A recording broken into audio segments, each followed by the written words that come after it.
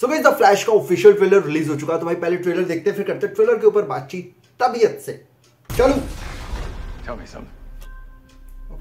Okay, suit तो यार इसका बढ़िया लग रहा है but I don't like the mask. Okay Batman, ये अपना बेनिफ्लिक वाला बैटमैन होगा, पक्की बात है। बिकॉज इसकी एनिमेटेड फ्लैश पॉइंट पैराडॉक्स मैंने देख रखी है।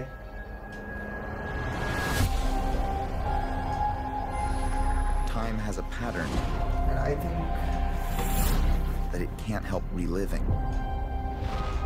Different people, different worlds, drawn to each other. I think mostly story जो है वो वहीं से उठाई गई होगी, फ्लैश पॉइंट पैराडॉक्स से।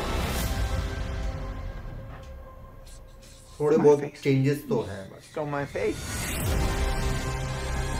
If you were to go into the past, you have no idea what the consequences can be. Bruce, I could fix things.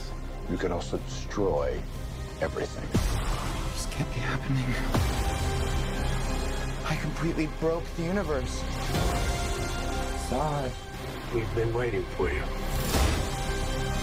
I created a world with no metahumans. And now there's no one to defend us. ये Superman है। Want some help? वही है भाई, most of the story वही है। ओ भाई, ये अपना पुराना वाला होगा, मुझे लग ही रहा था। You are? Yeah. I'm Batman. I'm Batman, dude. This looks so cool. भाई कमाल का एक्शन है। Okay, I can't undo what I did. ये इफेक्ट तो बहुत ही ओपी लेवल के लग रहे हैं यार। There might not be a ये future. दो फ्लैश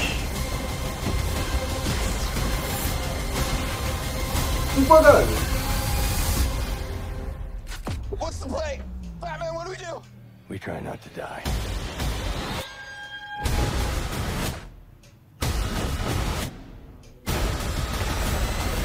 सुपर गर्ल है, सुपर गर्ल है। It's not Clark. My name is Kara. I'm well, we're Barry.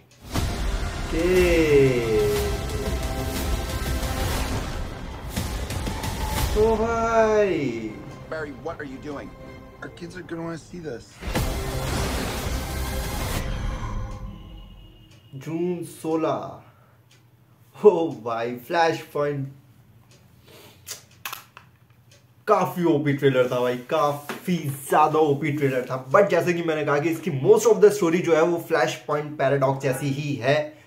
और इस मूवी के अंदर भाई बैरी टाइम में वापस जाता है अपनी मॉम को बचाने के लिए, बट टाइम में वापस जाने की वजह से वो पूरी की पूरी जो है टाइमलाइन को ही चेंज कर देता है। और जब वो वापस आता है तो देखता है भाई मेटा ह्यूमन जैसी कोई चीज नहीं है। मतलब सुपरमैन कभी भी सन की रोशनी में आया नहीं, उसको पावर्स मिले ही नहीं, और हो सकता है उसी वजह से भाई जॉर्ड से उसे लड़ना पड़ रहा है। तो बहुत सारी चीजें हैं। फिर भाई वो वापस टाइम में पीछे जाता है और जो पुराना वाला बैटमैन है वो उसकी हेल्प करता है, और बहुत सारी चीजें। और थोड़ी बहुत स्टोरी मेरे ख्याल से चेंज की गई है भाई, बिकॉज हम लोगों को 2 फ्लैश दिखाए गए हैं इसके अंदर। एंड ओवरऑल ट्रेलर काफी प्रॉमिसिंग एंड काफी ज्यादा अपीलिंग है मेरे भाई, मजा आ गया कसम से। क्या कमाल के वीएफएक्स एंड एक्शन, तो मेरे भाई दिल ले लो आप मेरा। ठीक है, तो अपन एक्साइटेड है इसके लिए। तो भाई ओवरऑल ट्रेलर मेरे को काफी ज्यादा पसंद आया। बाकी इस ट्रेलर को लेकर तुम्हारी क्या राय है ये तुम मुझे कमेंट करके जरूर बताना।